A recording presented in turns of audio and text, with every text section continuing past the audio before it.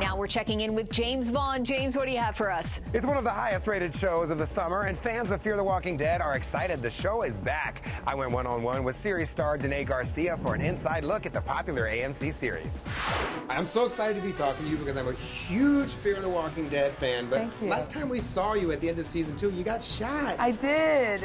I'm okay though. You're okay? I'm fine. I kept wondering for like the months that we were in hiatus, what's gonna happen? What's gonna happen? And then when I got the first script, it was traumatic. I mean, she really drags along, and it's been hard. But difficult. you didn't know, so you had no idea. I had no what idea. happened to her, and you're just waiting for months trying to figure out what happened to her. Yes, I had no idea. I still don't know what's gonna happen to her at the end. But I love her because she's like the heroine of the show. I mean, she's one of the good people. She is one of the good people, and I love the fact that the way that she goes about life, it's like really strong mentality, and it also shows that we have weakness too, and she overcomes them, and she keeps fighting for it. Like, it's great, and that's what I love about Lucia.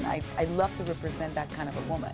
So, what can you tell us about season 3? We know you're alive. You're dealing with this injury. What do you got?